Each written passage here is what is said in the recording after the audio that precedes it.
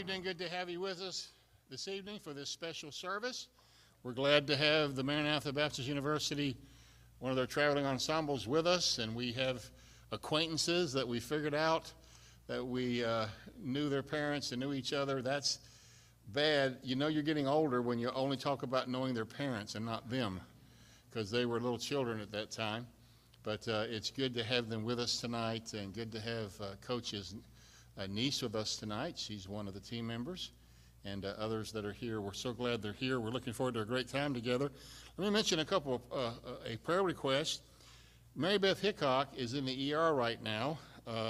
Kevin is waiting with her as they try to find a room for her. She's in a lot of pain. Please pray for her. They're not sure what's going on. She has related issues with her back and those kinds of things, and they've been doing testing to try to find out what's going on. So please pray for them as they go through this time. And then I want you to know that we will be soliciting and asking you to participate in a offering to help this group as they travel.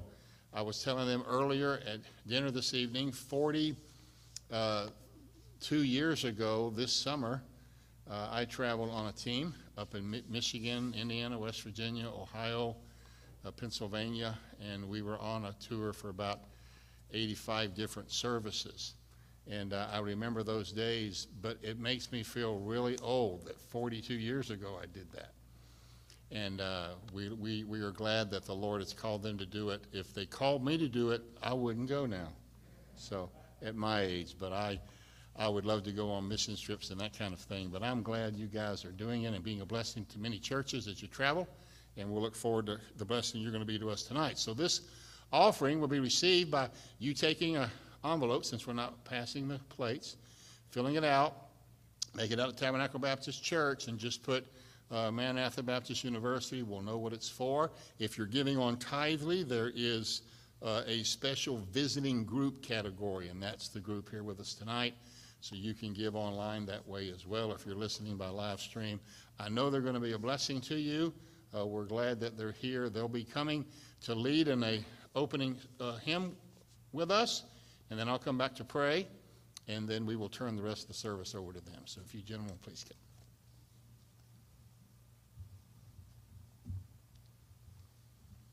If you go ahead and stand with me, we're going to sing a couple verses of I Sing the Mighty Power of God.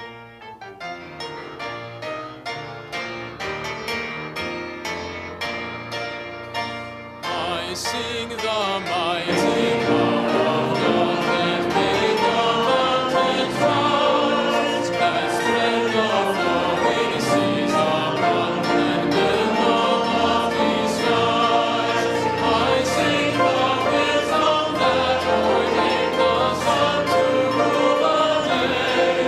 The moon shines full at his command, and all the stars obey. Sing the goodness of the Lord that filled the earth with food. He formed the creatures with his word and then pronounced them good. Lord, how thy wonders are displayed where'er I turn my eye.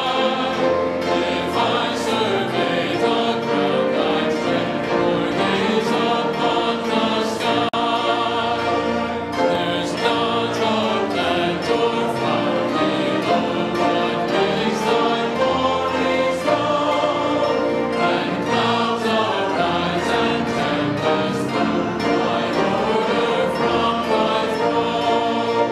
While all that borrows life from thee is ever in thy care, and everywhere that man can be, thou God art present there. Let's pray together. Heavenly Father, we are grateful for the great God that you are. It is amazing as we go through the scriptures and we find time and time again how you display and show your people your greatness. There's no other God like you, dear Lord. We love you for that. We're not worshiping idols or things made of stone, but the living God that works, lives, and breathes purpose into our life. Now, Lord, tonight, may our purpose be to hear from Thee and the music that's presented. May it be a blessing to our hearts. May we respond to the fact that a place like Maranatha Baptist University is a good place for our young people to study, a good place for them to hone their skills, to go out and serve Thee. I pray for these young people tonight that You'll give them great confidence, strength, good voice, and that they will do a good job tonight in all that they do for us. We thank You now for Your goodness to us. We pray for Mary Beth tonight. She and Kevin are there in the hospital, ER. Would You help them? Help her to get remedy, to get relief from her pain. And Lord, may they find out exactly what's going on, we pray. In Jesus' name we ask it. Amen. You may be seated. Young people, please come.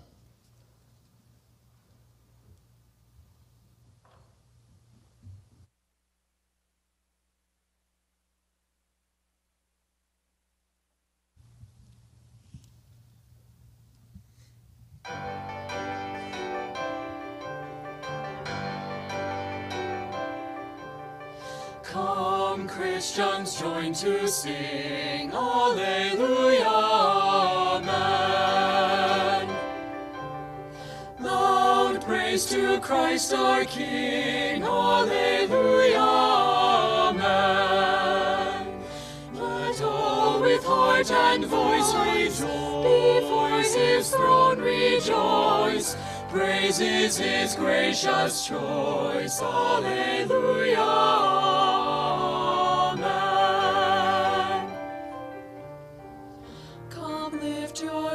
On high, Alleluia, Amen. Let praises fill the sky, Amen. He is our guide and friend, to us He'll condescend. His love will never end. Alleluia.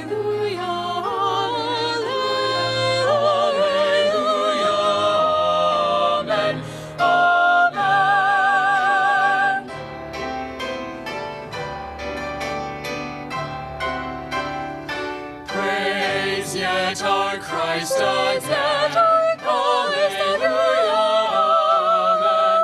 Life shall not end thus straight, Alleluia, Amen. On heaven's blissful shore, His goodness will adore, singing forevermore, Alleluia.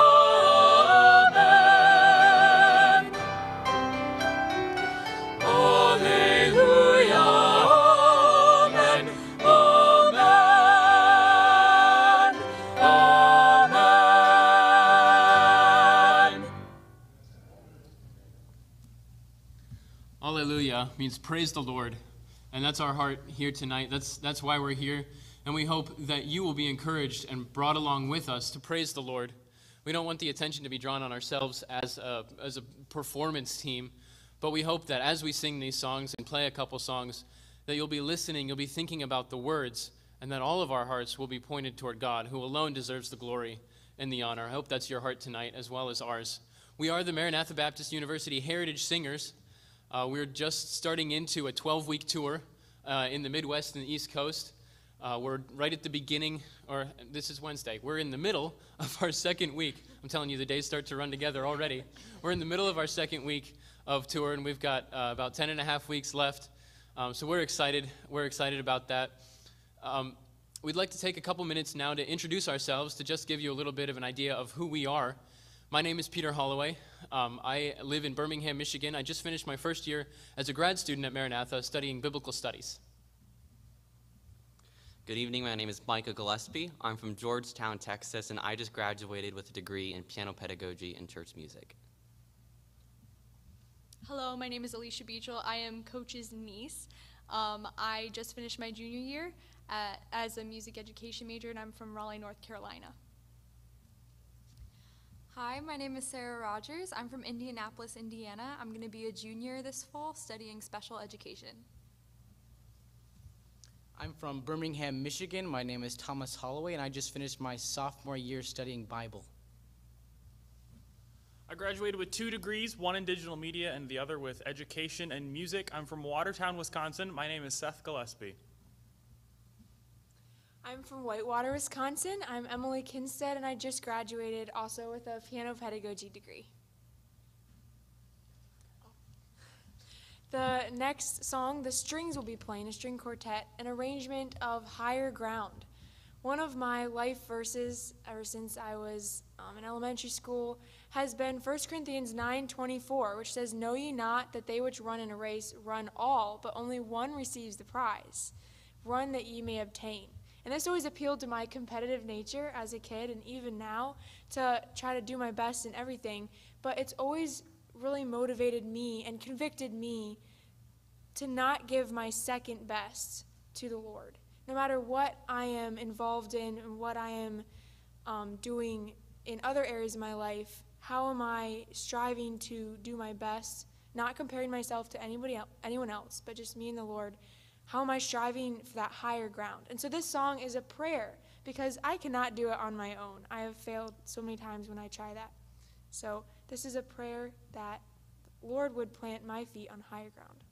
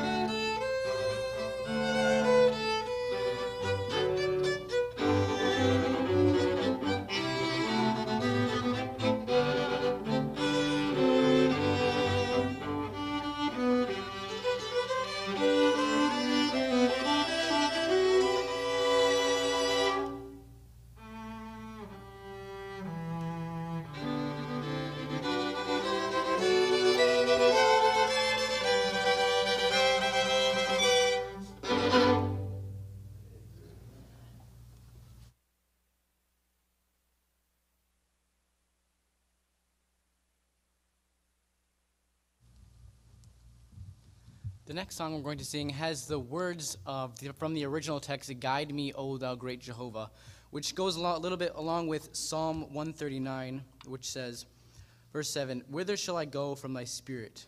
Or whither shall I flee from thy presence? If I ascend up into heaven, thou art there. If I make my bed in hell, behold, thou art there.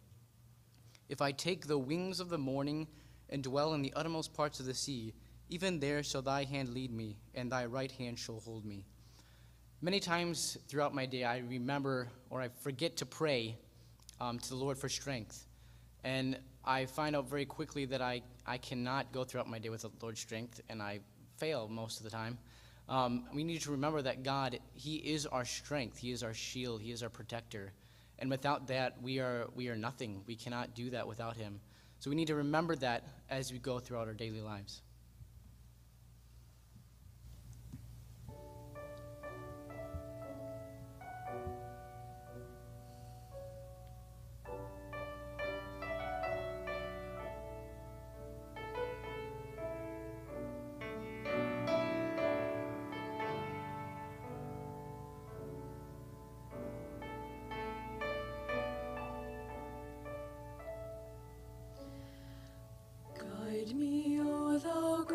great Jehovah, pilgrim through this barren land. I am weak, but thou art mighty. Hold me with thy powerful hand.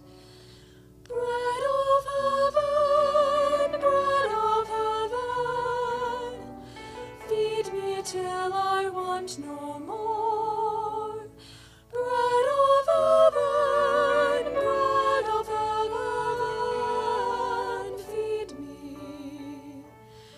feed me till I want no more.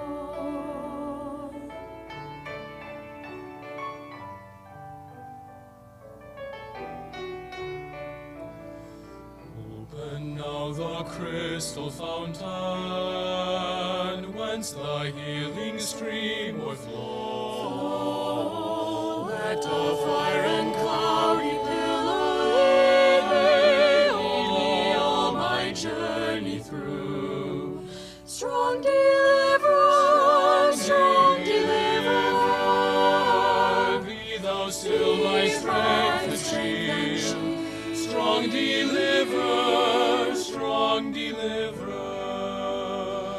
be my strength and shield.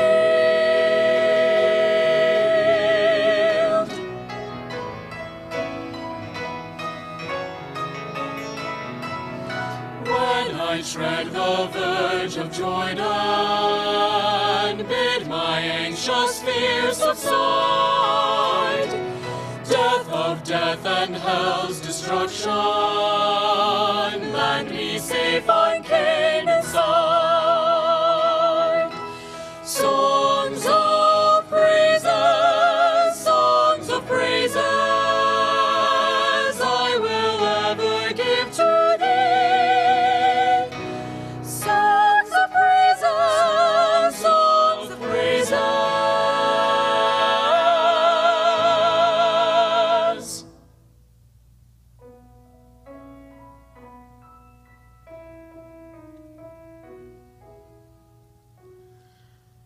I will ever give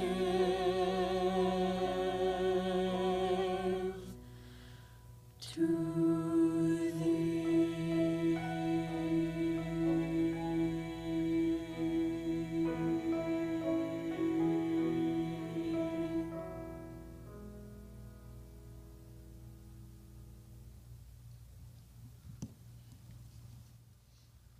God does promise to guide us, and I'm so thankful for that. But he doesn't only show us the way that we should go. He wants a relationship with us. And he wants that we desire that relationship too. This next song is a very simple one, entitled Give Me Jesus. And it's a prayer from the bottom of your heart, and I hope you pray this prayer with us in the morning when I rise, even at the end of my life, when I come to die. Give me Jesus. Pray this prayer with us as we sing Give Me Jesus.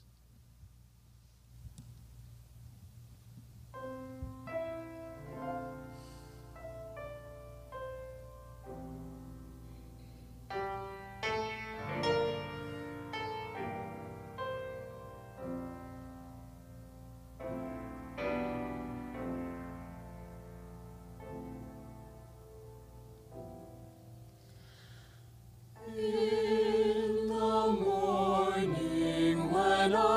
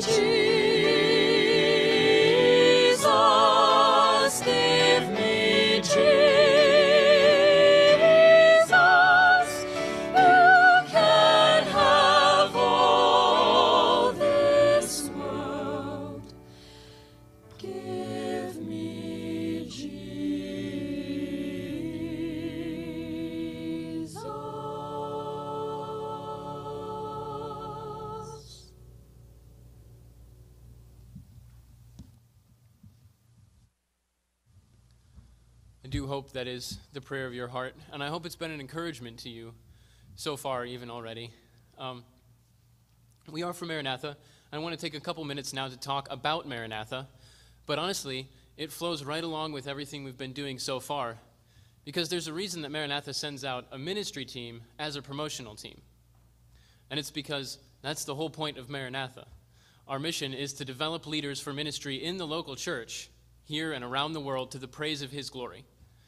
And that's what Maranatha strives to do. That's why they send out a team like this to say, this is what we want to produce. This is what we want to do. This is what we want our students to do, is to be ministering in the local churches, to be leaders in the world, examples of the Christian in the local church. And Maranatha structures their education towards that, because Maranatha believes that God doesn't just place callings on specific people's lives to be pastors and missionaries, and everybody else is just kind of, out there. We believe that God has places callings on every single person's life, wherever you may be, whether that's in the business world, whether that's in education, whether that's in science, or wherever it may be. God has a calling on your life. And so Maranatha has over 40 different majors and minors, 5 different schools: School of Bible and Church Ministries, the School of Education, School of Nursing, School of Business, the School of Arts and Sciences. And all of those degrees, all of those courses are focused on developing leaders for the local church, no matter where in the world God has called you, no matter what your sphere of influence might be. And that's probably the most important thing I can communicate to you about Maranatha tonight, is that we are 100% focused on the local church. One of my personal favorite things about Maranatha is the mentoring relationships that can be created on campus. Our professors, many of them have open door policies to where students can walk in any time that they're in the office and ask questions, not just about classes or the test or whatever, but get advice about life, to ask questions about career, have personal conversations. And our professors do that because they care about the students, and they care about furthering the mission in the students' lives. And I know personally several of my best friends, my greatest mentors, the people I respect the most from my time at Maranatha, are the professors that I've taken classes under, that have taken time to personally invest in my own life. And even now, if I had questions or if I needed advice in my life, those are some of the people I would go to first, because they took that time to invest in my life and cared about me and developing me personally to be a leader in the local church. And that's the culture that Maranatha has created. And then those are the type of people they bring in, even to teach classes, the faculty and staff, that people that care about furthering the mission in the lives of the students. Another one of my favorite things about Maranatha is just the spiritual atmosphere. Because Maranatha has the mission that it does, and because they bring in professors that care about furthering that mission, every single degree we offer, every single course we teach is taught from a biblical foundation, from a biblical worldview, so that no matter what facet of life, again, that you go into, no matter whether you're in the business world or whether you're in medical or whether you're in education or wherever you may be, you have a grounded education that not only allows you to be a good example by achieving your job with excellence, but also knowing what you believe, and not only that, but why you believe it, so that you can, again, be a light and an example of the Christian in a world that needs it so badly. And because Maranatha has structured their education that way, it draws students who want that and who want to pursue Christ and who want to grow their relationship with Christ and are excited about serving Him in the way that He's called. And that creates an environment that allows people like me to have friends around me, to have people my own age that are excited about serving Christ, that want to do His will, that are trying to grow their relationship with Christ. And when my friends all around me want to do that, that drives me to do that too, and that pushes me forward in what God has called me to do. That makes me excited about getting into ministry and serving Him. And I would have to say that's another one of my favorite things about Maranatha, is just the fact that the spiritual atmosphere there pushes you towards Christ and not away from Him. And you get that atmosphere whether it's on campus, whether it's even online, where we have full degrees that are offered online, or you can transfer credits in from a degree you may have started at some point and never finished, Maranatha accepts credits from a wide range of colleges. You can transfer credits in and finish a degree online, or even if it's just personal enrichment classes that you'd like to take, Maranatha offers online classes for all of those things. And that same spiritual atmosphere, the same mission, the same care of the professors, the same students that are excited about serving God are on campus and online. And so I would encourage you, if you're at a point in your life where you're looking at higher education, whether you're just coming out of high school or whether there's a degree you want to finish or maybe going back to school for whatever reason, I would encourage you to consider definitely Christian education for those reasons, and consider Maranatha. If you have any questions about Maranatha, about any degrees or courses that we offer, any of the financial information, we have a bunch of material on the table right back there that I encourage you to stop back by the table after the service and check it out. We can answer any questions you might have. There's a couple things I'd like to point out to you specifically. I'd encourage you to take, every single one of you, to take an Advantage magazine. This is something that Maranatha puts out every year. And we have them for free on the back table, just a bunch of articles on what God's doing through the lives of our alumni that have graduated from Maranatha, what God's doing at the college. It's an encouraging read, and I encourage you to take one of those. We also have CDs back there on the table. Most of them have been released in just the past, or several of them have been released in the past couple years. All of them, except for one, are 1 for $12, 2 for $20, and any number of that past one, the price goes down to $10 each for those CDs, just to get some good music in your home, to encourage your heart toward Christ. Our newest CD that Maranatha put out just May 1st, so it's not even a month old, is Come to Me, fully orchestrated. Maranatha's choir just made this CD. This is one of my personal favorite CDs right now. It's been an encouragement to me already several times. And this CD, you can pick that up on the back table for one for $15. If you want to buy 5 of them, it brings the price down to just $65. Get your Christmas shopping done early. But I encourage you to pick up this CD. And I have that be an encouragement to you. We take cash, credit card, check, all of the above. So don't let that be an issue for you. If you'd like to follow us for the rest of our summer, to see where we are, we'll be, as I said, all throughout the Midwest and the East Coast. We have a Facebook page, MBU Heritage Singers.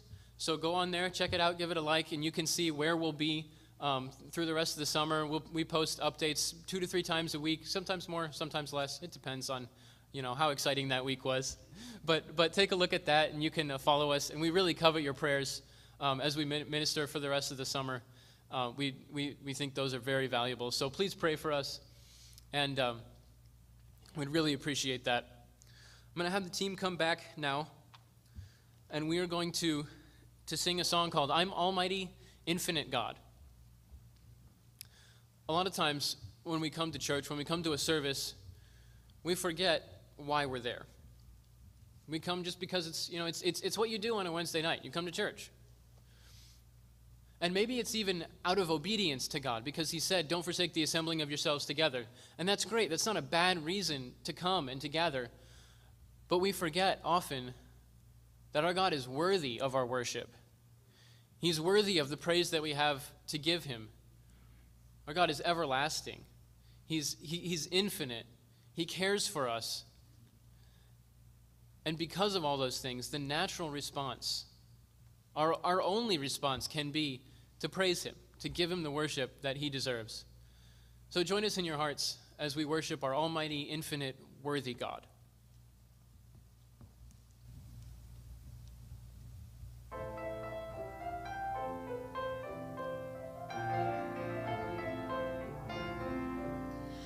Almighty, infinite God, glory be unto your name. Hear us, we offer our praise to the one who is ever the same. Worthy is your name, O Lord, most holy. Worthy is your name in all the earth. Honor and blessing, glory and power and praise to our God.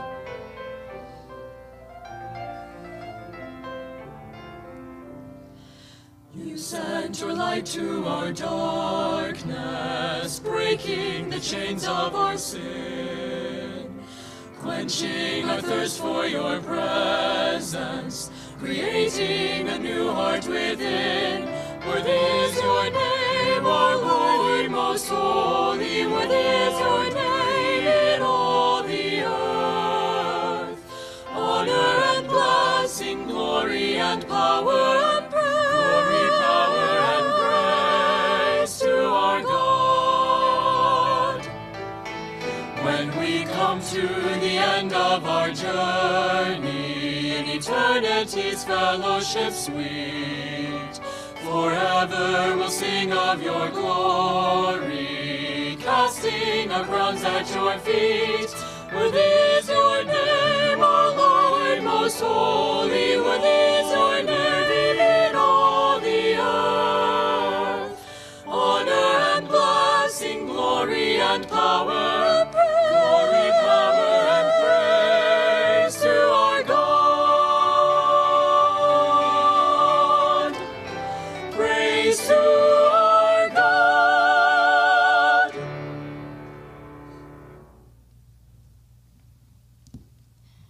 I know that throughout my life, I've already gone through some trials and some ups and downs, as I'm sure many of you have too. Especially looking back on this past year, I found that it was really easy to get discouraged and to fear and to feel completely just alone. But something that really encouraged me is that as a Christian, I know that I have Christ and that he holds me in his hand and that he doesn't let go of me no matter what. We're all going to have trials, and we're all going to be tempted to fear the future and to feel like no one understands what we're going through. But as Christians, we have so many great promises in the Bible that are given to us by our Heavenly Father. And one of them is found in Hebrews 13.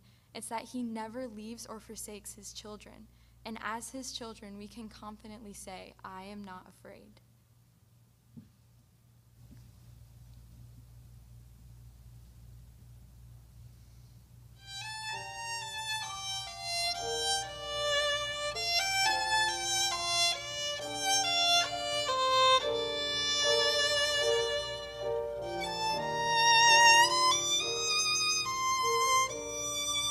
In the emptiness of silence, when the world has turned away, beneath the weight of sorrow,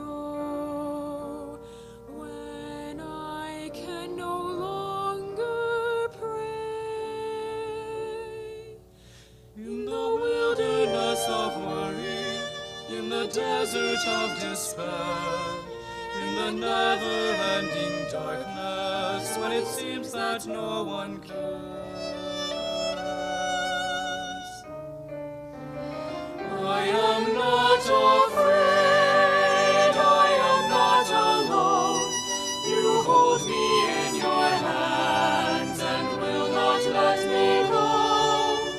Though the waters rise and though the winds may blow, I will not be afraid, will not be afraid, for I am not alone. When there are no words of comfort, that can stem the flow of tears, when I'm stranded at the center by the rising tide of fear, when there is no path before me, when my feet have lost their way, I remember you are with me, and I am not afraid. I am not afraid, I am not alone. You hold me in your hands and will not let me go. Though the waters rise and though the winds may blow, I will not be afraid, will not be afraid, for I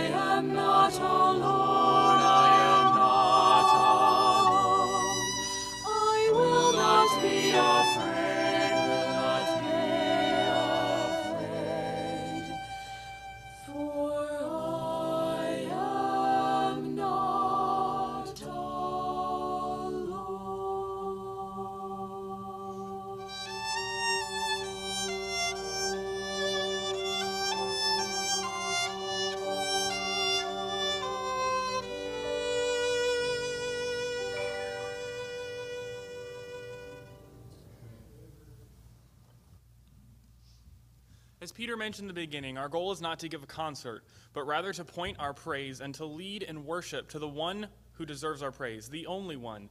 He sent his son so that we could sent his son to die so that we could live in heaven with him eternally. And isn't that just amazing? Spirituals are songs that are oftentimes easy words to remember, but they are very sound theological truth. They are accompanied by a tune that's pretty catchy and sometimes gets stuck in your head.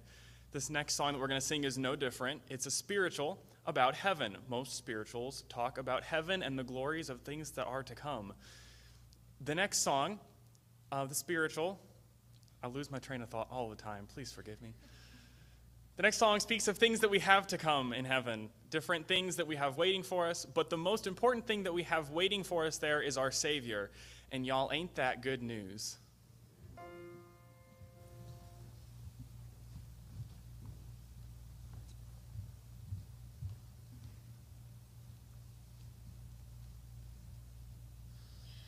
I got a crown up in that kingdom, in that good news. In that good news. I got a crown up in that kingdom, in that good news, good news. I'm gonna lay down this world, gonna shoulder up my cross, gonna take it home to my Jesus, in that good news, good news. I got a robe up in that kingdom, in that good news. I got a robe up in that kingdom, in that good news. I'm gonna lay down this world, gonna shoulder up my cross, gonna take it home to my Jesus, in that good news, good news. I got a harp up in that kingdom, in that I got a harp, you got a harp up in that kingdom, in that good news. Lay down this world, gonna shoulder up my cross, gonna take it home to my Jesus, in that good news, good news. I got some slippers in that kingdom, in that good news. I got some slippers in that kingdom, in that good news. I'm gonna lay down this world, gonna shoulder up my cross, gonna take it home to my Jesus, in that good news, good news, good news, good news, good news. Hallelujah. Good news. I got a Savior in that kingdom, in that good news, in that news. I got a Savior in that kingdom, in that good news, good news. Lay down this world, I'm gonna shoulder up my cross, take it home to my Jesus, in that good news, my Lord. I'm gonna shout it to all of God's children. Oh, ain't that good, good news.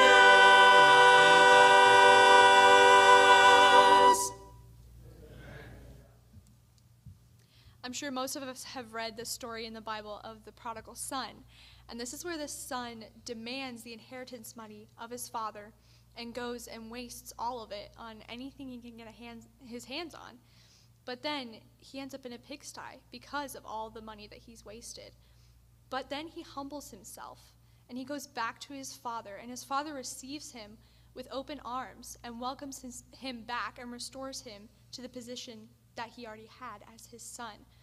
And I don't know about you, but whenever I read that story, I get really frustrated with the son. Why would he leave a home that was made for him? Why would he leave a father who loved him?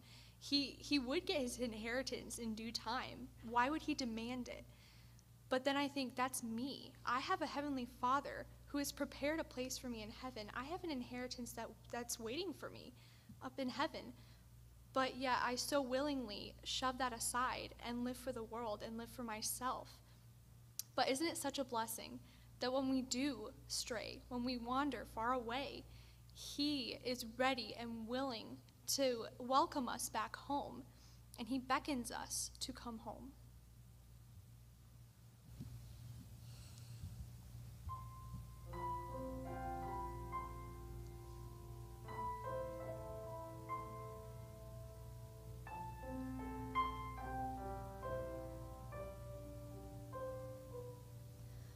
Softly and tenderly, Jesus is calling.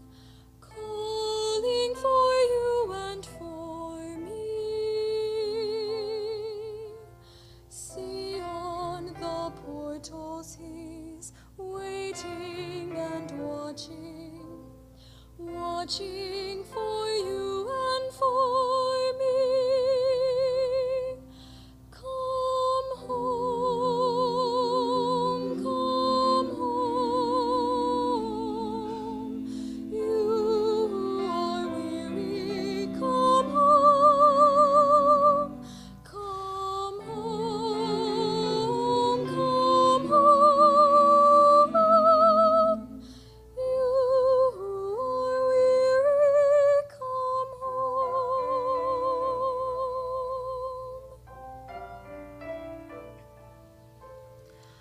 Why should we tarry when Jesus is pleading, pleading for you and for me?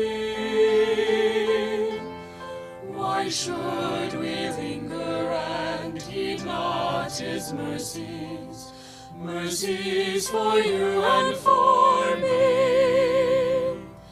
Come home, come home. You who are weary, come home. Come home, come home. You who are weary, come home.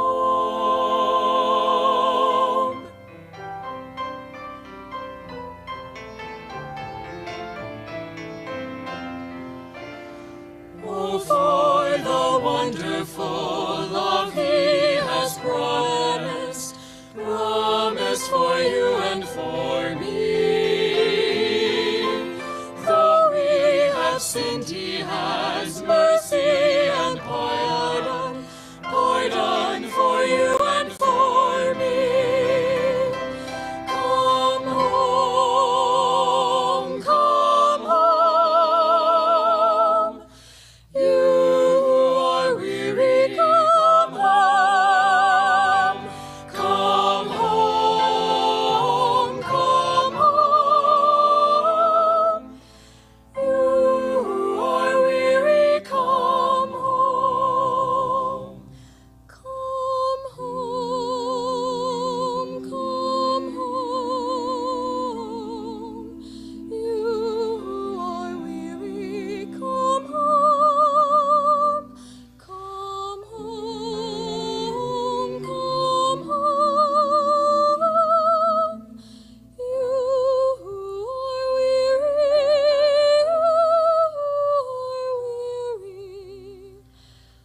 you who are weary,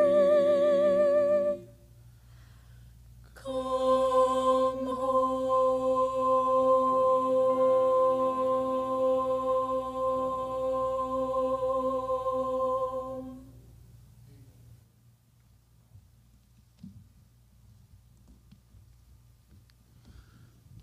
I would encourage you, if you have not received that call, if you have not experienced Christ's call to come home to him, if you haven't laid your burden of sin on him, if you don't have a relationship with him tonight, and you don't know what that rest feels like, to have rest in Christ from your burdens, please, after the service, talk to me, talk to Pastor. I'm sure there are any one of the team members, I'm sure there are many people in this room that would love to take the Bible and sit down with you and show you what it is to have that rest, to be able to take that weariness of sin and place it on Christ and have new life in him. So please don't leave the building tonight without talking to one of us if you have any questions about that whatsoever. But even as Christians, we know what it is to be weary. Life isn't all butterflies and roses. That's not the expression, but you know what I mean. It's not easy. You know, there's trials in our lives. There's hard things. There's confusing things. There's things that surround our lives. We just get busy. There's so much stuff often that it becomes hard to wade through it all, to understand, you know, what am I required to do in this situation? How am I supposed to be living in the midst of all these things that I have going on, running here and running there, and whatever it may be, I'm sure there's different things in each of your life that weigh on you, that press on you, that make it hard to think clearly and to understand what it is that Christ requires from you in your Christian life, in the day-to-day living. But I want to bring your attention tonight to a passage of Scripture that lays out a very simple outline for how we need to live. All this stuff gets in and it clouds our thinking, and it makes it hard to think, what am I supposed to do in this situation, and how do I deal with this conflict, and what am I supposed to do about this financial issue that I'm having? But friends, God has boiled it down for us and made it very, very simple how we're supposed to live. Turn with me, if you will, to Micah chapter 6, one of my favorite verses in the whole Bible. Micah chapter 6, verse 8. And let's read it. Micah 6, 8. He hath showed thee, O man, what is good. And what doth the Lord require of thee, but to do justly, and to love mercy, and to walk humbly with thy God?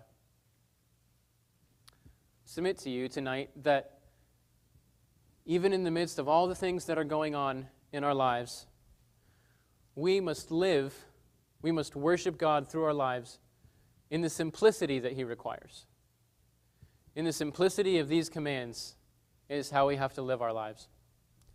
Before I dig into each of these three things, doing justice, loving mercy, walking humbly with thy God, I want to point out an interesting term that's in this verse, and it's the word require. He hath showed thee, O man, what is good, and what doth the Lord require of thee? Usually we think of this as an assignment that's placed on us, or something that's needed of us, right? If I require you to go get me some groceries, it's a command that I'm placing upon you in a way. But that's not the idea of this term here. In researching it, the idea of this word require is to seek after, to inquire with care. In a figure of speech, it's treading a path to something. If you go somewhere often, you wear down the ground on the way to that thing. And that's the idea of this word. These things are what God seeks after in our lives. They're what He carefully desires to see. They're what He looks for in our lives. Because He cares for us, because He wants us to live fearing Him, to live in love of Him. So what is the simplicity that God seeks after in our lives? What does He carefully look for in the lives of His Christians? And it's these three simple things. He requires us to do justice, to love mercy, and to walk humbly with God. A lot of times when we think about the term justice, we think, our minds go immediately to a court of law or something to do with the legal system, right? One person against another person, and whoever was right wins, essentially. That's kind of our idea of justice. But the basic idea of this word justice is just giving to man what he has a right to claim from you. Giving to man what he has a right to claim from you. Our rights aren't given to us by government. They're not given to us even by a constitution. The rights, what we have right to claim from another person and what all other people have a right to claim from us, those are given to us by God and instilled by God in the nature of how He made us and how He set up the world. Okay, so that's great. That's all well and good. But what does it actually mean? What does it look like to do justice? What do other men have a right to claim from us? Well, first, all people have a right to claim from you in your living value as the images of God. Genesis 1:27 says, "So God created man in His own image." Genesis 9:6 backs that up. "By man shall whoever sheds the blood of man, by man shall his blood be shed. For God made man in his own image. God takes this value that he places on every single human life very seriously. And that is what we are required to give to other men. Value as the images of God. So what does that look like? Well, Hebrews 2:14 tells us to follow peace with all men. Now, it's easy to say, but when you enter a situation in which someone else is perpetuating conflict, in which it feels like they're egging you on, they're doing something that maybe is violating your rights, and we feel a need all of a sudden to stand up for ourselves, to fight back, and to keep what we think we owe. But the Bible says, follow peace with all men. Don't enter into, if at all possible, a relationship in which there's conflict. Keep conflict out of your relationships. Pursue, follow after peaceful relationships with men. That's what they have a right to claim from you, because they too have value as being made in the images of God. God said, I created this person. Therefore, I thought that they should exist. And who are we to say that someone that God thought should exist doesn't deserve the same amount of grace, the same amount of peace as we ourselves feel that we deserve? So we owe to other men to follow peace in our relationships with them. 1 Peter 2:17 says, honor all men. And the idea there really is value. When you honor someone, the president, for example, or maybe a king in a different country, you give honor to them because we see the position, and sometimes the person themselves, as having a great amount of value, whether that's the power they hold or simply the position that they're in. We see that as having a great amount of value. And God says we're to give that honor, that understanding of value, to every single person around us. That's a challenge. Because most people don't act like presidents or kings. Good ones, anyway. But we're to understand that every single person in the eyes of God has an inestimable amount of value.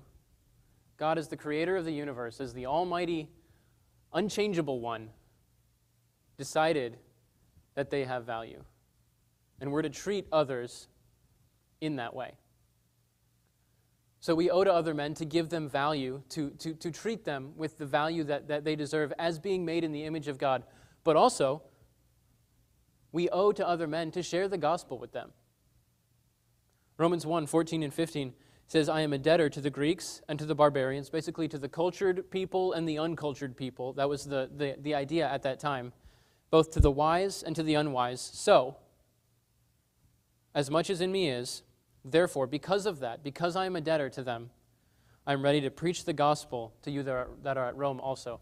A debtor is one who is bound by a duty. And Paul is saying, I am bound by a duty to communicate the gospel to, in this specific instance, the ones that are at Rome. But he says, I am bound by a duty to the Greeks and the barbarians, to the wise, to the unwise. I'm bound by a duty to every single person to share the gospel with them, because I, having received the grace of God that he offers, not deserving it, what else can I do? If I didn't deserve something that I received, how can I withhold that from someone else, saying, no, this is mine, but you can't have it, when God extends it to everybody?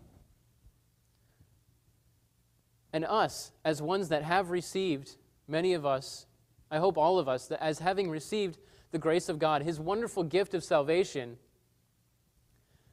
we are now bound by a duty to extend that grace, to show that grace, to communicate that grace and that wonderful gift to those who have not yet received it. That's a duty that God places on us. So doing justice is showing to every single person around you value as the images of God. And it's sharing the gospel with them. But it goes further than that. Number one, God requires us to do justice. Number two, God requires us to love mercy. Mercy is the step beyond justice. Justice is the basic requirement of morality. Mercy goes a step beyond. So what does that look like? How do we demonstrate mercy in the way that we live our lives? Well, Matthew 5, 39 through 44, Jesus is preaching, and he gives a whole series of verses on going above and beyond. When someone asks you to do something, go above and beyond. If they ask you to go a mile, go with them too. If they ask you for your cloak, give them your coat also. And love your enemies. You know, a basic requirement is to love the people around you, right? And often that's not, love the people that you're daily in contact with.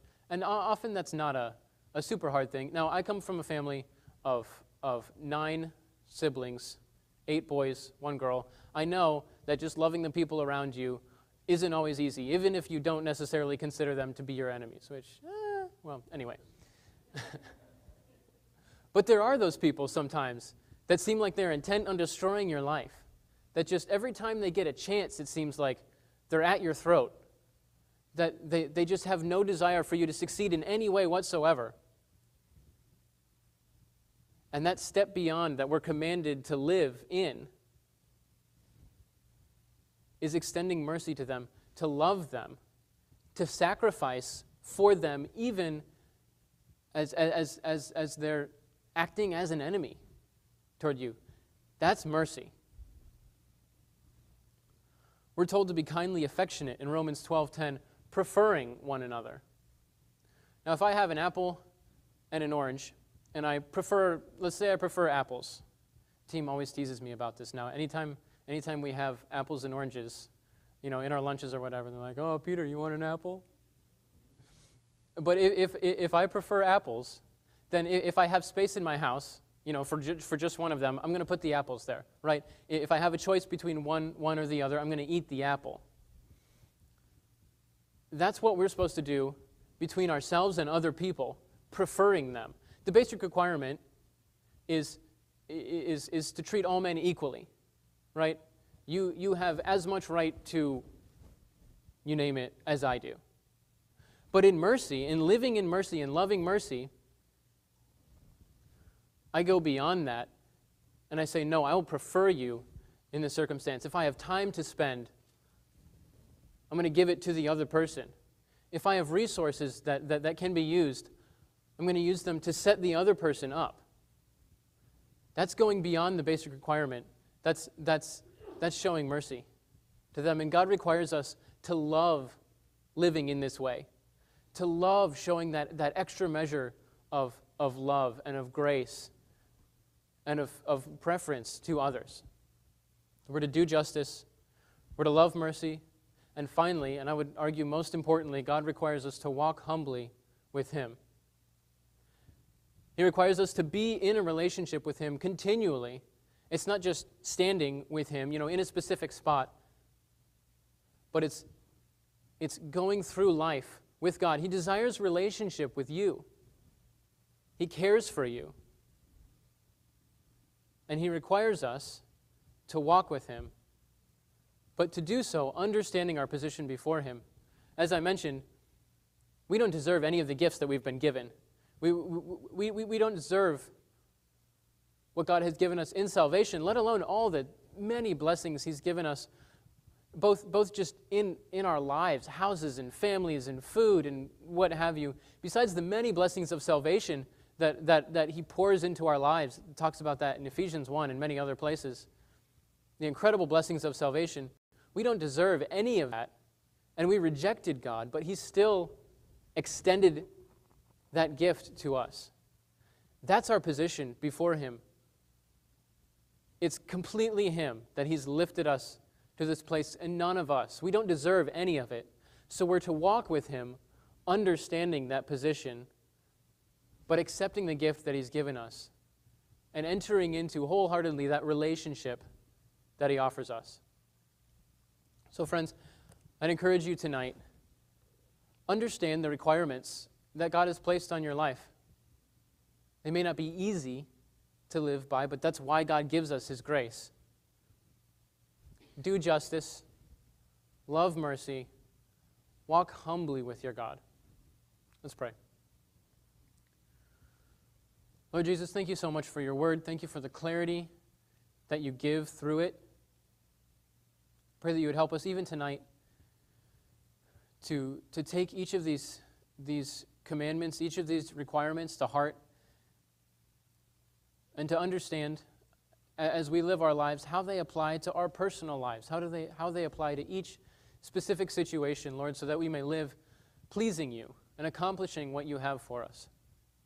Thank you for your grace that enables us to do any of these things, that enables us to even please you, to glorify you, because without it, we are nothing, and there's no way that we could ever do anything that's accepted by you. So thank you. Help us to claim that grace, to ask for that grace, and to live in that grace in these simple requirements that you've given. And we'll thank you for it. In the name of Jesus, I pray. Amen.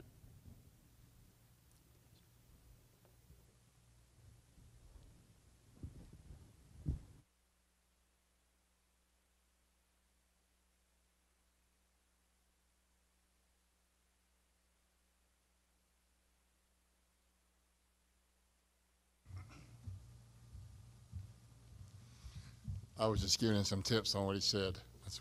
No, not really.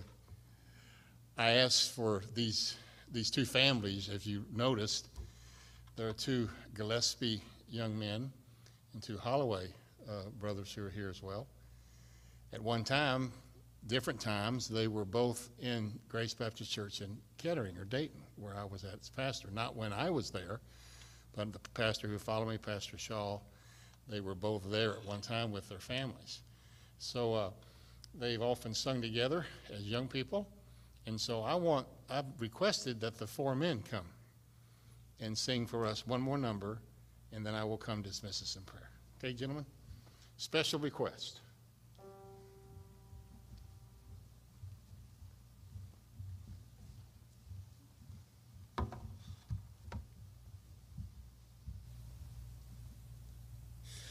If you're in the battle for the Lord and right, keep on the firing line. If you win, my brother, surely you must fight. Keep on the firing line. There are many dangers that we all must face. If we die of fighting, it is no disgrace. A coward in the service, he will find no place. So keep on the firing line. Oh, you must fight, be brave against all evil. Never run nor even lag behind. If you would win for God and the right, just keep on the firing line. God will only use the soldier he can trust. Keep on the firing line. If you wear a crown, then bear the cross you must. Keep on the firing line. Life is but to labor for the Master dear. Help to banish evil and to spread good cheer.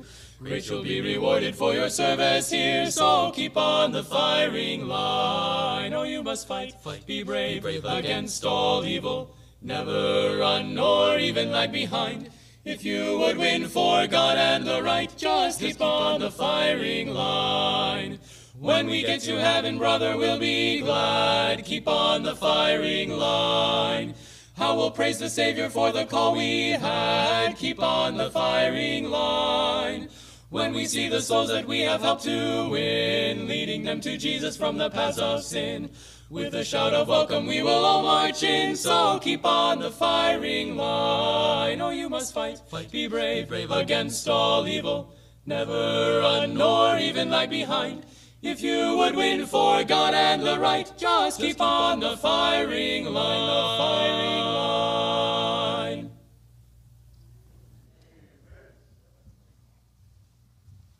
Thank you, guys. I appreciate that. Let's stand and get together. Be dismissed in prayer. Stop by their table. Pick up some good music. Greet these young people. We're glad they're here. It was a wonderful blessing. My heart was blessed tonight. I am glad to have groups in. I don't have to apologize for their music. and we didn't have to apologize tonight. It was a great blessing. Let's pray. Heavenly Father, we pray that you'll keep us on the firing line. Lord, we ask for your help and your guidance in our lives. We pray that we will listen with our hearts to the music we've heard tonight, to the message we've heard tonight. You do require certain things of us, but we are so thankful that you were there with us. You never leave us. We're not alone. We heard about all that tonight. We thank you for the sweet young gals who are here and sang for us, how beautifully they sang, these young men, all that they did for us. We praise them, praise this time tonight to hear about you through this music, through the spoken word. Would you bless them in their travels? Help us to be kind to them in a love offering that we can place in the offering plates in the back there, give on tithely, be able to drop by the church office that we can send to their expenses for this summer. Make them a blessing wherever they go, we pray in Jesus' name. Amen. God bless you. Good night.